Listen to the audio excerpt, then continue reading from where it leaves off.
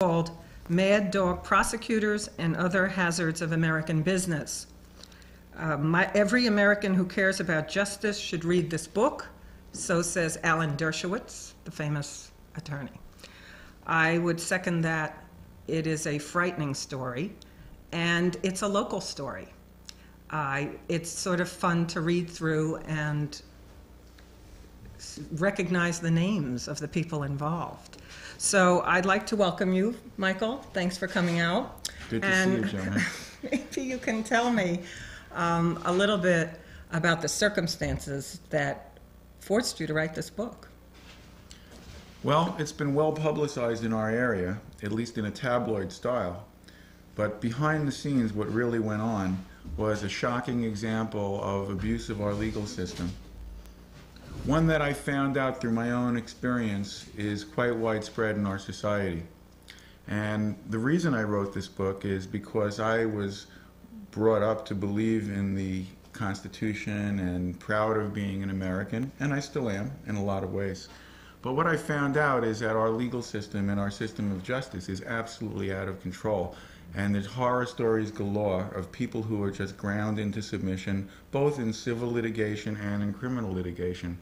And being, I guess, a victim, but one who survived and came through this process and reclaimed my life and came back into our community, I decided that I had a story to tell so that other people who are confronted with the same situation have a roadmap and they have the ability to understand what it is that's unfolding in front of them. When they see the headlines, they can see behind the headlines. Well, in the Freeman, folks, as we all know, the headlines leave a lot to be desired. One of the reasons I'm doing what I'm doing here is because the Freeman has neglected to cover these issues in depth. They refuse to report on the details of the family court system.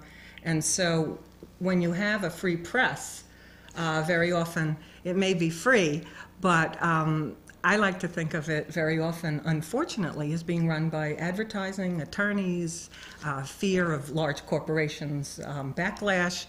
As you know, you were... Now, what I found interesting was you were in the forefront of the alternative energy movement. You were one of the people, it seems, from your story here, who was really one of the people who made money through your ideals. You were very idealistic in the 60s about pursuing solar energy and alternative forms of energy. And back in the... That was my life. That was and has been my life for my entire adult life, is pursuit of the renewable energy field and environmental issues. And I built a company with a dream and determined to make a difference in the world. Now, it seemed that was everything worked out for you. A lot of us have had that dream, but many of us haven't made money at that, you know? Right. But you were lucky enough to make money, and therefore, as I understand it, our congressman in 1992, Maurice Hinchey, when he was running for office against Juanita Craig. When he was assemblyman. When he was an assemblyman and he was going to run for Congress, right? Yes. He came to you, and what did he actually ask you? Well, he asked me to be his finance chairman for his campaign. And the details of the story are quite complex, and but it turned out that there were vulnerabilities that happened as a result of my involvement. I was a naif. I was naive, never been involved in politics before that campaign, and had never been involved in politics since that campaign. It was an adventure. I took it on willingly. I just grabbed a hold of it and ran with it. Unfortunately, I didn't know what I was doing. And the people who were involved in the campaign on Maurice's side, they took advantage of the situation to have me raise money for them. And as a result, I exposed myself and my company to a great deal of legal anxiety and turmoil, and quite unnecessarily so. It was a horror story that unfolded out of that. Now, isn't it true that the laws for campaign financing went through a tremendous metamorphosis that year, 92. Weren't there a lot of new guidelines that had come down? It wasn't so much that there were new guidelines, it's just that the guidelines and the processes are very obscure. Mm-hmm. And the real issue that I discovered in the course of these events is that the issue is not whether you break the law or you commit any regulatory breach. because regulatory breach happens in everybody's life at some form or another, even if it's a speeding ticket. Okay? I don't even know what regulatory breach means in terms of a fundraising for if Maurice came to me and asked me to raise money and I was rich and I'm not quite sure, but I would think that they made you aware of the regulations of what was proper, what was improper. Did you have a lawyer who could help you out with this? Well, actually, it was Maurice Hinchy's lawyer, who was the campaign lawyer, who was, in my opinion, much more interested in getting money for the campaign than in protecting me from any potential allegations of impropriety. But you never even anticipated that while you were going through. No, I didn't, because what I did is I got the legal advice. I thought what I did was appropriate, and it was aggressive but appropriate, legal. I mean, I would never have intentionally broken the law. I have no incentive. I mean, I wanted Maurice in Congress at that time, and I didn't want him that bad that I would intentionally go out and break the law to do it. But he, of course, being a Democrat in a Republican district, and just being a politician, they all have enemies. I mean, Ken Starr obviously wanted Clinton out of office for a lot of reasons. But it wasn't Maurice Hinchy's enemies that precipitated the legal problems. It was the enemies that were trying to invade my company. Okay, could you expand upon that? Because I'm sort of beginning that part. These corporate raiders. Yes. Because we all read about that, but we're not quite sure what that means. Having started this company in a garage and built it up from nothing, I just assumed that all you got to do is do the right thing, build up the company, make money, and everybody's happy. Well, our legal system doesn't work that way. In fact, when you start making money in the business world, especially as a public company, what I found out is that there is a whole industry out there of class action attorneys and stockbrokers that prey on companies that are just about to make money or are making money, and they do it with vicious litigation designed to extract payola. It's actually like a mob infiltration, except that the people wear suits and they call themselves legitimate people, but what they do is they file lawsuits and try to extract money. As it turns out, in our particular case, I stood up to them. I wouldn't pay them off, and we ended up in a long, drawn-out litigation war. How much would you say that cost your company? Millions. Roughly, millions of dollars. Millions of dollars, aside from the diversion of attention of the top management team from the business. But what happened here, when we stood up to the raiders, these are very vicious people, and they do this all the time, dozens and dozens and dozens of companies. In other words, they sit on Wall Street or wherever, and they decide they want to acquire your company. Or they want to liquidate it, but that's only one of the goals. One of the other goals is, we'll go away if you pay us off. Oh, like the mafia kind of thing. It's like the mob, and that's why I say that. How about going when people go public with that? What if you were to have gone public with that and named names? Well, it's all in the book. Okay. But it really doesn't matter, because these people do it with impunity, and they go in court and they make allegations and they try. It sounds just like divorce. Yeah. You go in court and they make allegations, they tell lies, and then the onus is on you, the innocent person, to defend yourself. Is it the same in business? Well, but this is what's in many ways wrong with our legal system. Even on the civil justice side, people can go into court and make all kinds of unfounded allegations. If they have the money. If they have the money. And the time. But these are well-heeled people who do this for a living. And if they sue dozens of companies and only a small portion of them they lose because they get paid off. Most companies pay these people off instead of litigating with them because they're so vicious. And it's so dangerous to litigate with them. But I didn't know. I was just a street fighting entrepreneur, and I just had, I'm not gonna take this kind of crap. So I litigated with them instead of paying them off. What they did is they instigated the government. And what I found out, which was an amazing thing, it was a revelation to me. So they went to the government. They found out enough about your books. What they did, it had nothing to do with right or wrong. What they did is they began an organized campaign of making false complaints to government agencies designed to instigate the forces of law enforcement in the government. Now, let me give you some background on what law enforcement has become in our society. See, most of us live our lives just kind of going from day to day and not even conscious of law enforcement, because thankfully most people don't encounter it. They see a headline, they read about somebody getting prosecuted or somebody plea bargaining to something, and they have no idea what it's really about. But over the last generation, the Congress has criminalized all kinds of bureaucratic regulations. A generation ago, there was the FBI, and then there was all these federal agencies that had regulations. Over the course of the last generation, so many minor regulations have now, violation of them have become criminal offenses. And the only difference between a civil enforcement and a criminal enforcement is that you get the attention of a prosecutor who decides they want to take you down. And this happened in my case, and the reason it happened is because these parties instigated the government to come after me. Well, how did this interface with Maurice Hinchy's campaign? Was this going on simultaneously? You were fundraising for Maurice? Well, the thing with Maurice was a one-time 3-month period in my life. Yeah, but you went to jail for 6 months. Right, because but what happened is the prosecutor came after me 5 years later with a massive fishing expedition designed to find crimes. I see. Okay, so what they did is they took out 80 file cabinets of drawers full of documents from the company, had an army of investigators trying to figure out a way to indict me. This is the United States of America, by the way. And we're paying, all of us out there, remember, we're paying these people salaries. I mean, in the Soviet Union, right? you think about in the Soviet Union, the forces of the bureaucracy and the government going after somebody and ripping their life apart, trying to figure out a way to throw them into the gulag, okay?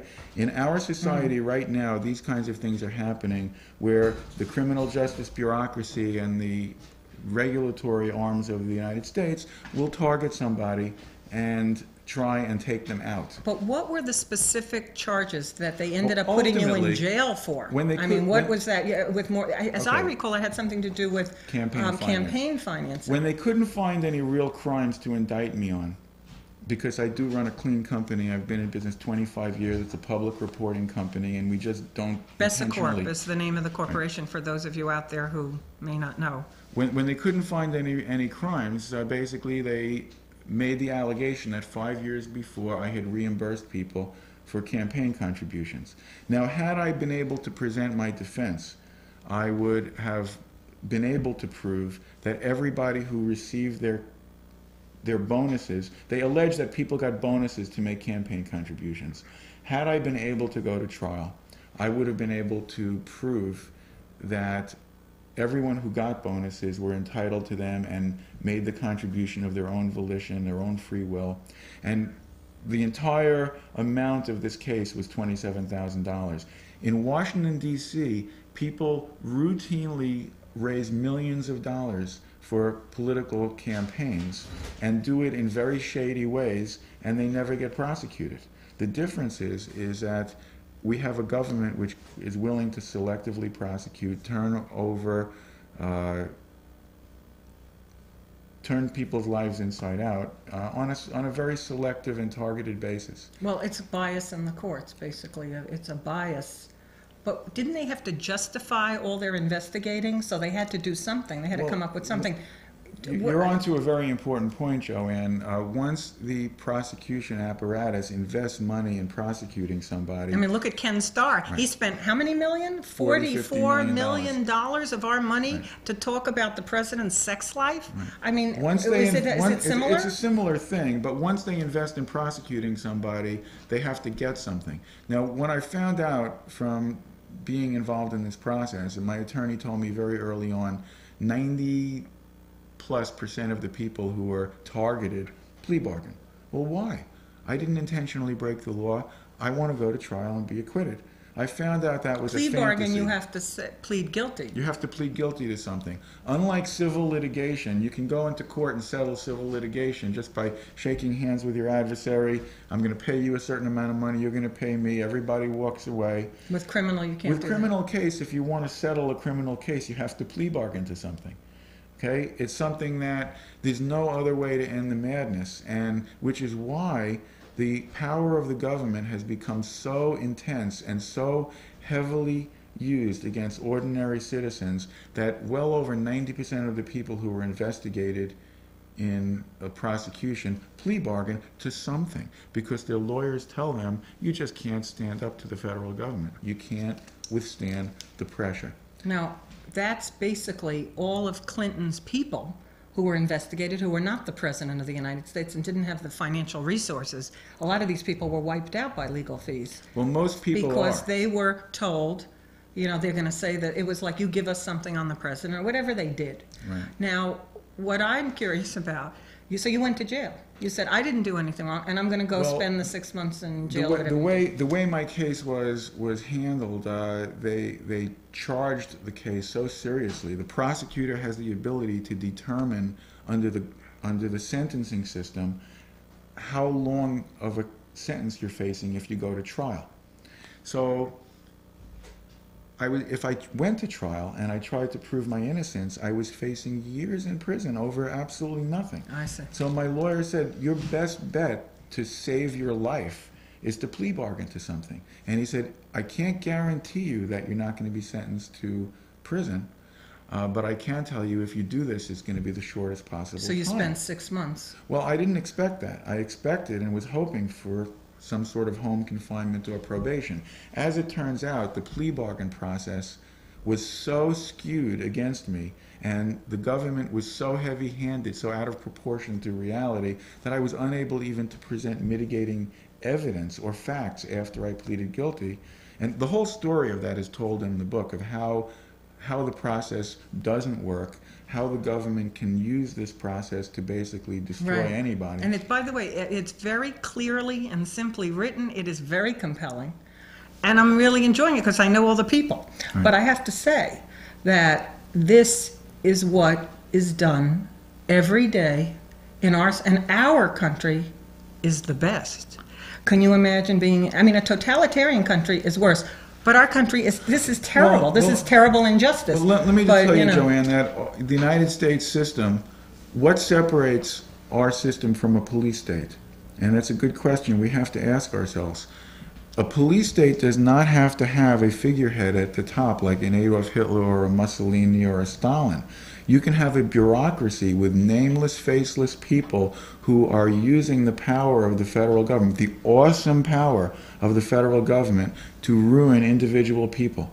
And if you can't stand up to the power, if you can't go to court and declare your innocence, confront your accusers. And you had the money to do it if you chose to do it, which most of us don't. Most people are destroyed. I met a lot of really good people in the system when I was incarcerated. Yeah, I want to ask you about what it was like to be in jail. Because that's something, let's remember, folks, O.J. Simpson didn't spend any time in jail. And this man here spent 6 months. That's our system. Let me give you. So, tell me about that. Who was in there? I want to give you. You were in a white-collar prison, more or less. Well, no. Right? Let me explain what happened, and I want to just give you an example of the kind of prosecutorial abuse that was rampant, not only in my case, but that I've seen throughout the entire system. When I was sentenced, the judge, recognizing that I'm a family person with a business and I've never broken the law before, he wanted to sentence me to some time simply because he was poisoned by the vicious diatribes that the prosecution had laid out for him that I was unable to refute. So he sentenced me to 6 months, but he gave me the right to self-surrender, which means you go to the prison and you walk yourself in. It's a minimum security institution. It is not a country club, but you go and you serve your time in a less dangerous, less hostile environment. What do you do every day there? Let me just tell you what happened. After an 18-month investigation, I was not summoned before the grand jury at all. Not during the investigation, not during the plea bargaining process, not during the sentencing process, and not during the time leading up to my surrender. The day that I surrendered to the prison camp, the prosecutor served what is called a writ for my appearance in front of a grand jury. He waited until the very day I was in custody to serve a writ. Now what happened as a result of that? 2 days later, they took me out of the prison in chains with leg irons, handcuffs, and hauled me through for 4 days through the maximum security bowels of the worst federal institutions in the eastern United States, all going en route to a county jail. And I spent 3.5 months in a county jail in Westchester to make 3 grand jury appearances. Where was Mr. Hinchy? Oh, he was Couldn't off. he help you? He was off. He didn't know anything. Wait, didn't know anything? let This me- is the man you raised funds for, and you're in chains, and this man doesn't know anything? Well- Hey, I think we all better look a little more carefully at Well, what he's, getting but I- involved with him. Really? Joanne, I just want to make the point, to close out that point, that the only reason that happened is because the prosecutor intentionally decided to use the heavy hand of the United States government to screw me further to the wall after I was sentenced. This is the United States. Okay, my family and my lawyer, they couldn't even find me for days on end. I was in the bowels of the system being hauled around. And then, rather than following the judge's will to put me into a minimum security institution, I spent 3.5 months of my sentence in a county jail, maximum security. Okay? So, just to give you an idea, and I met some very good people who were screwed around by the system. This is called diesel therapy. This is where people are taken and brought from one institution to the other to soften them up and shake them up, and they don't have anything but the shirt on their back. They have no money, they have no toothbrush, and when they get set up in one institution, they get put onto a train or a bus or a van and brought to another institution. They do this to shake people up and to soften them up, and that was what was done to me. This is the United States of America. Now, I would still rather be here than in the old Soviet Union, but I was brought up to believe that the United States was something better and something much more humane. Well, there's a whole club of us, Michael, just to make you feel better, although your story happens to be the worst. But my friend John Hurd would agree. He came on here and said the same thing. I thought it was the United States of America. We grew up during the 60s. We believed that we could make this country better. We believed that there was some justice out there if you told the truth. What you're telling me, what he found, what I discovered, and I don't want to even compare my crummy dealings with the Ulster County Family Court to what you went through, because it's frightening what you went through. But it is frightening the power that these so-called government employees have. You didn't vote those people into office. We vote these people in the family court into office every 10 years. So we should pay attention. But this is frightening, and it is frightening. The bureaucracy is really where the police state is going to come from in the United States. Well, we meet bureaucrats every day. I mean, I met one at my book signing at Brentano's. These are morons who have positions of power. But we laugh them off every day. But if your life is in their hands, I mean, these people were bringing you dinner every night, right? Isn't that true? Let me just make an important point. The people who work in the criminal justice system, they're our friends and our neighbors and people we see every day. And within that system are many good people. The problem is the bad people in that system can get away with it, get away with abusing their power. So the problem is not that every person is bad. The problem is that the system is wide open for the really sociopathic people that exist within that system to screw other American citizens. And that has to be stopped. But if you're a prisoner and you're treated terribly by some ex-person, you can't get their name and write a letter, and copy the, what do you do? I mean, that must have been quite an experience. Well, I'm absolutely floored. I don't mean to laugh, but Joanne, I considered it an out-of-body experience. The only way I survived is I just said, I'm going to deliver my body into this horrible process, but I'm going to keep my soul strong, my spirit strong, keep my family together, and keep my love and my heart, and I'm just not going to allow this to ruin me. And that's why when this was all over, I came back, I took my position back in my company, I brought the company through a wonderful merger and into some great new business ventures, kept my family together in great difficulty and a lot of pain. But I've gone on with my life, and I wrote this book to tell the story of not only how this happens to me and how that happened to me, but how it's happening all across our society to other ordinary people. And even though I have a successful company, I mean, I started in a garage in Ellenville, New York, and I'm just an ordinary guy who got into a position where I was a target. And that can happen to anybody. It can happen to you in your divorce. Oh, hey, Okay? I've already been, I got nothing left to lose. That's But let me ask you something, since I can't let you off without asking you. Sure. We are all a little bit confused and distressed by the possibility of a newspaper recycling plant in our backyard. Now, I mean, Go ahead. my theory Shoot. is this is a great idea. We need to recycle. We all know that. Why can't it go to Cementon? I know many of you out there in the Hudson Valley have no idea what I'm talking about, but Cementon is where the cement plants are. And it's right on the Hudson, and somehow it's always been a sort of place for that kind of thing. But you've been turned down, and I read in the paper recently by Kingston, by Saugerties. No, that's not exactly okay. so. Well, tell me that we voluntarily left the East Kingston site because it was not suitable. Okay, it was but Boyce's Lane. No. We tried to do this in Saugerties. We ran into a lot of local anxiety. Okay. Well, the stench is what seems to be the Well, problem. Let me just make something very, very clear.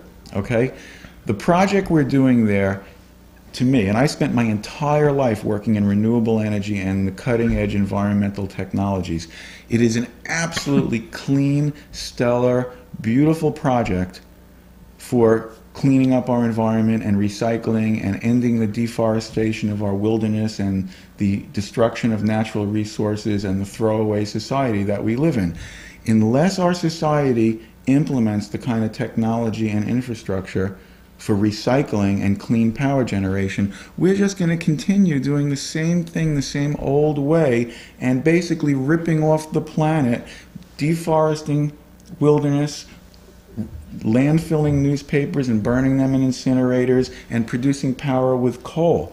If people are patient, what they will see is that this project is absolutely clean, benign, quiet, and a beautiful ecological project designed to move our society to the next level of cleanliness and recycling. Okay, then why is it that several plants that have been built in the country similar are supposedly emit noxious fumes into, first of all, I mean, that's my only question. I don't. First of all, if in due course, over the course of the development of this project, people will go to see actual plants that do the same thing.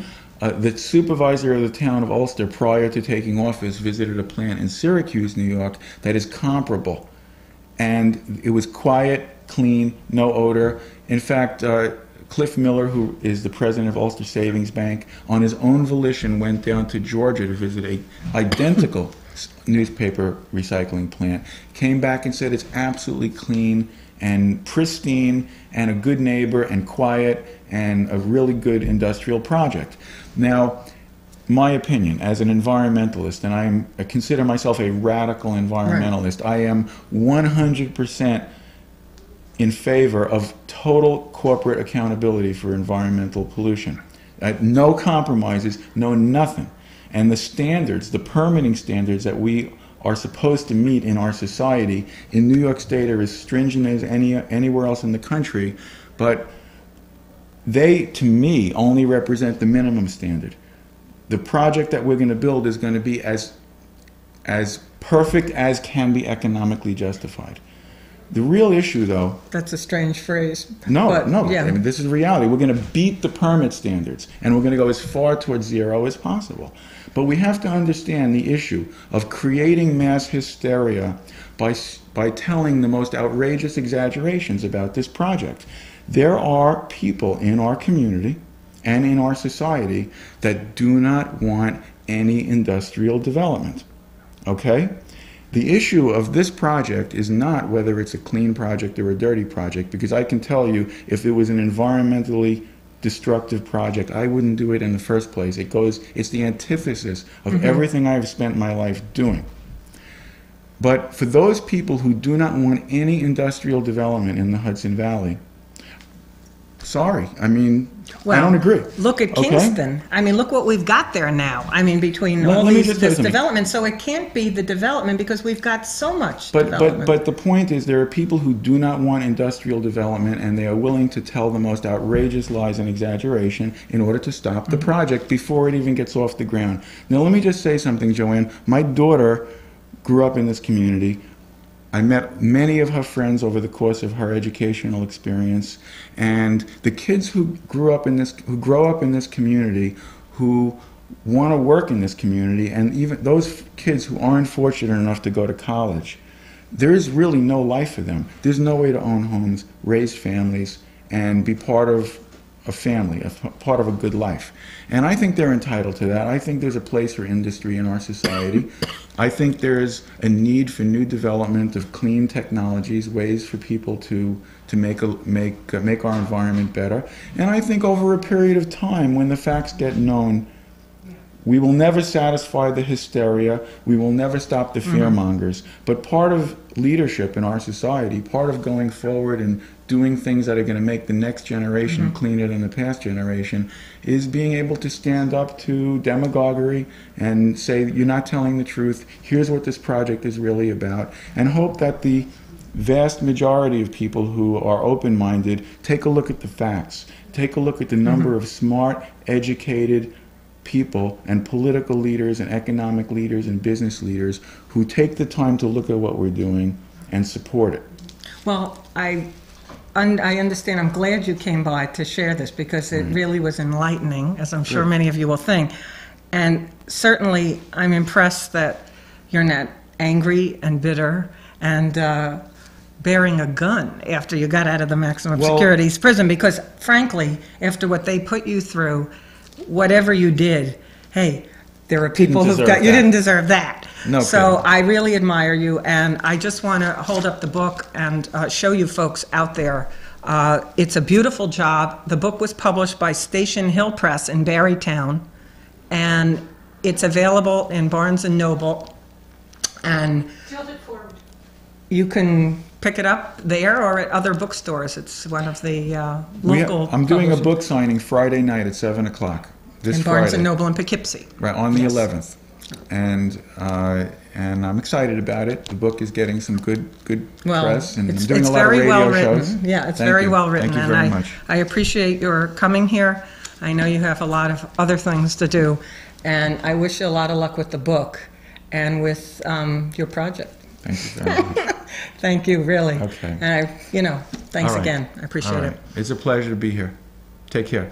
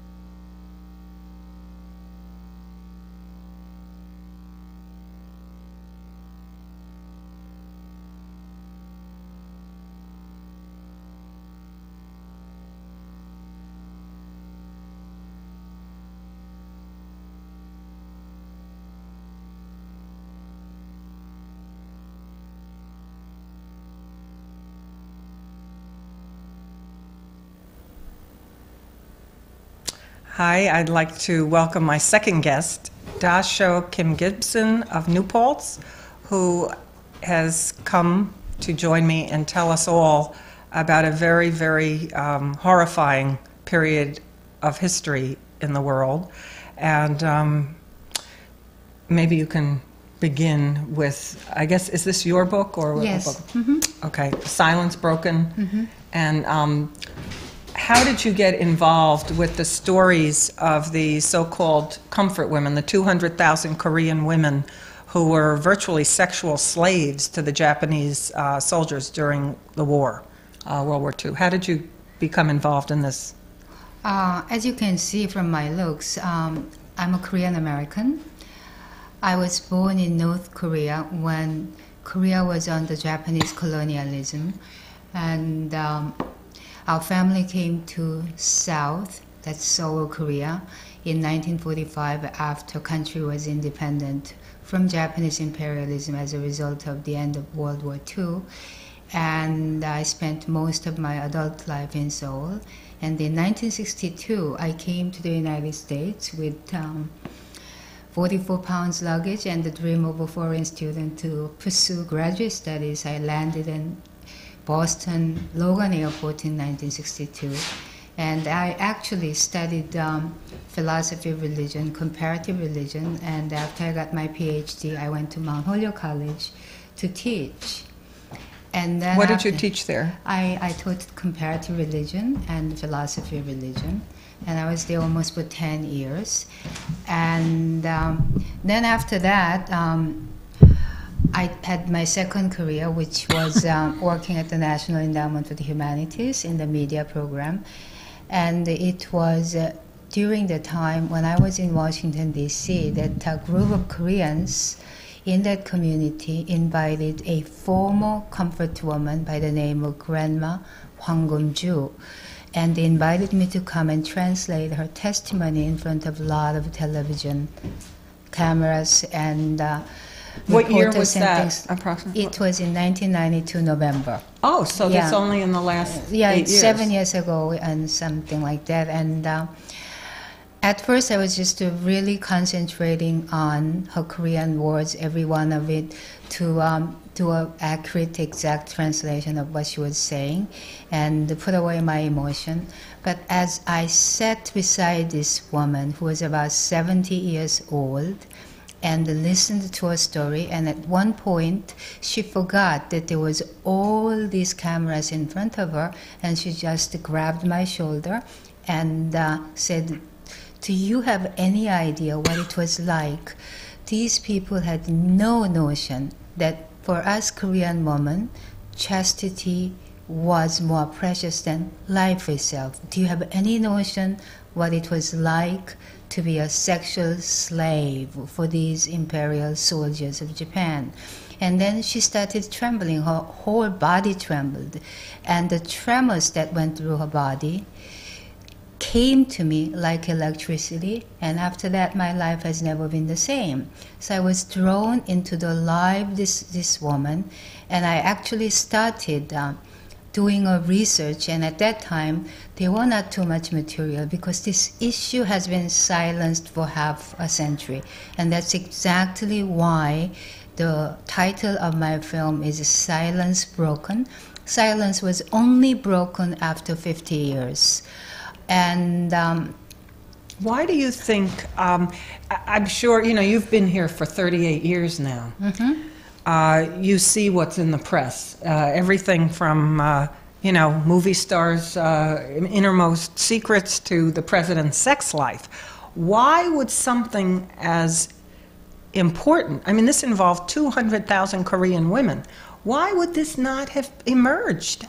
We certainly in America didn't learn about it in our history books in school, that I could tell you. But why do you think that is?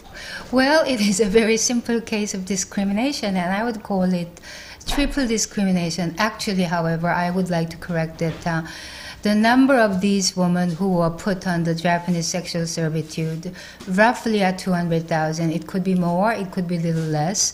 Nobody can really come up with the exact scientific objective number, so it's a rough number of 200. And out of 200,000 women who were taken as sex slaves by Japanese, about 80 to 90% were Korean women. But the women came from all over Asia. The colonies, which meant Korea and Taiwan, and then the occupied territories by Japanese soldiers. And there were some few Dutch women and some Australian nurses even. So the woman came from all over. And so I just wanted to emphasize that it was not just Korean women. Okay. The only reason why I'm saying Korean woman in my book and in my documentary is because I cannot deal with all of it. And the more focused you are, the better it is for work. And it was natural for me because I'm a Korean American. and there were majority of those people who are Koreans. So why was it not written up? Why was it not a media attention? All of that. Well, in 1945, when the end of the Second World War came, as you know, there was a Tokyo Tribunal which was conducted by General MacArthur, and the tribunal lasted less than 3 years. Under that system, a lot of things were punished and war criminals were brought to the fore and all of that. But for General MacArthur and the Allied forces, some of the things were just not important enough to talk about, and in fact some of these issues were put under the rug and bargained away. And the three issues that were bargained away with Japanese were cannibalism, the case of comfort woman, and the other is Japanese radical medical experimentation. The most Because famous... we only hear of Mengele in Germany, but I don't remember the Japanese. Oh, yes, the most famous one is 371 unit, where all these people, Japanese, put Chinese, all these people, and just did in some cases live human beings were used to do experimentation. So those issues were put under the bargain. General MacArthur exchanged for quieting these issues the information the Japanese got from this medical experimentation. So they were bargained. The reason why we were quieted is because, of course, some of these, most Did these of these women ever get money? Were they ever paid? No. Came from poor classes, poor people, and were they European American woman, it would have never been quieted down. But it was Asian woman, and it was powerless people who were going through this powerful legal system or tribunal. So they were, and then of course it was a woman's issue, the most important. So wait. So they were gender poor, discrimination. They were poor, they were women, and they were Asian. Asian. So it's a racial, class, and gender discrimination. So it was quieted down. And it was also 1945. Yeah, right? and 1948. nobody wanted to take care of this. So people who are directly responsible for this to begin with, and then for this, why was it silenced for all that long? The people who are most responsible for this is, needless to say, Japanese. And then I don't forgive Korean government for this either, because if Korea was strong enough not to be a colony of Japan to begin with, it would not have happened. But beyond that, when war ended and when Korea was negotiating with Japan to talk about the aftermath of colonialism and Second World War, for Korean politicians, needless to say, all male, they did not think this woman's issue was important enough to bring on the table. And then, of course, Allied forces, more specifically United States, that was the strongest power, did not think this little case of Asian woman important enough. So they did not want to deal with it, you know? What about any American journalists at the time? It seems to, the way the press works today, it was not like that many years ago. But one would think there was some journalist who would have picked up on this and made some kind of issue. But I guess in the context of the 1950s, and 1945, and the 45, and 1965, and all of that. So it's interesting to me that it's taken this long. But it makes. But as you're talking, it's starting to make more sense. You would be surprised how many issues have been silenced, because it's mostly, powerless people, politically powerless, economically underclass, and in many cases women, gender discrimination, and all of those things. So that's why it was silenced. Only recently, around early 1990, some of these former comfort woman started to come Speak out. So that's how the silence was broken. Also, their generation, it wouldn't be typical for them to talk out in public about this. Like you say, it's really a shameful kind of thing. No, it's not right? just a generation. The people, sociologists, the scholars, the activists, politicians, they attribute the reason for this long-held silence to be largely because women themselves did not want to talk about it because they were ashamed. It was like rape was at one time. That's what they say. But so when I went around in South Korea, Japan, and China to interview these former comfort women, to each and every one of them, I put forth this question. Were you ashamed? Is that why you did not want to talk about it? There was this really refined, graceful grandma. Her name is Jung So-eun. She was the only daughter whose father was a landowner who was imprisoned by Japan, and she was deceived into going into this because they promised that if she went to Japan to work in a factory, then on the day when she left for a couple of years in this factory, her father would be released. So that's how she ended up being a sex slave for 7 years. She's one of my main characters in my documentary and also in the book. But when I put this question in front of her, she said, she's very calm, very dignified woman. She usually speaks very quietly. But when I asked this question, the voice of her voice went 1 octave higher, and she was very excited, and she said, "No way, why should I be ashamed? I was never ashamed. It's the Japanese and Japanese government who did that horrible thing to us. They are the ones who should be ashamed. I was never ashamed. It's that I told everybody, to my neighbors, to everybody when I came back, but society did not want to hear about it. They were the ones who were ashamed of us, wanted to repress us, but I wasn't ashamed, and a lot of other women told the same thing. Yes, on the other hand, many of these women, they know with their head that it was not their fault, but what happened, they think it was a shameful thing. So they are ashamed. So I'm not denying that some of the women are ashamed, but it's not their shame as much as people make it out. They're silenced. It's the friends, it's the neighbors, it's even sometimes in many cases, families, it's the politicians, it's powerful people who did not want to hear about it. They are the ones who are ashamed. Yes.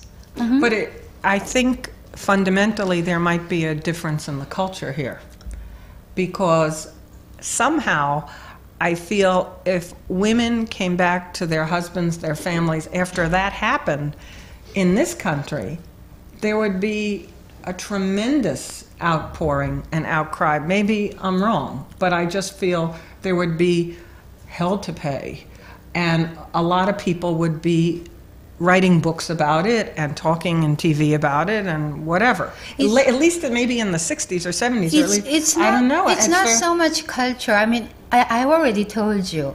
If it happened to American women, to white women, to Euro-American women, in the first place, General MacArthur and all those Allied forces who were in power to decide who were the war criminals would not have ignored this. So it's not so much of a cultural issue, it's a racial, political, class discrimination. It still goes on here. You know, 15 years ago, I did a piece that was nominated for a National Award for Investigative Reporting about the sex abuse at West Point's daycare center.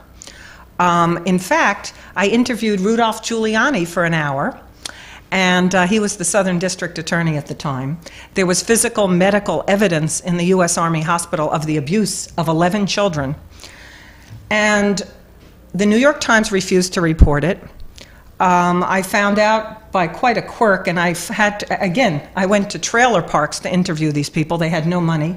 They were the children of the janitors and God knows what else. I booked them on the Donahue show. They told their story. I wrote the article, and it wasn't until I called Giuliani's office and said this story is going to be in national media that he talked to me. He gave me an interview.